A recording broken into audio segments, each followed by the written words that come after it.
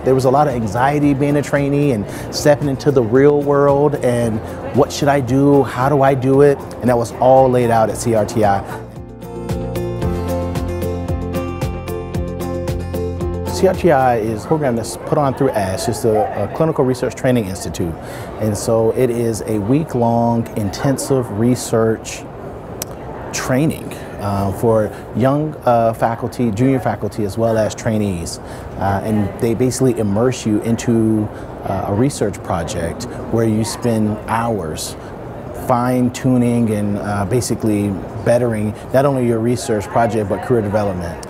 The one thing that I would say means the most to me is the relationships and networking that I was able to obtain through CRTI. There are people who we call the giants in the field who are actually there at CRTI hanging out with you, eating breakfast with you, and really developing a professional and a personal relationship with people that as a trainee you wouldn't have access to. And so now I have personal email contacts, cell phone numbers of people who give plenary sessions and people who are really at the pinnacle of the Hematology Society.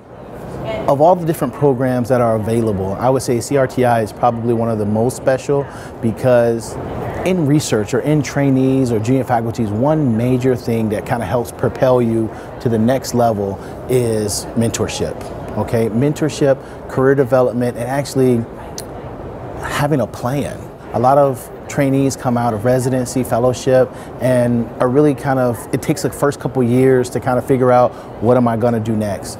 But throughout CRTI, what the whole goal is to basically, once you have this research project, to kind of put you on the pathway to success.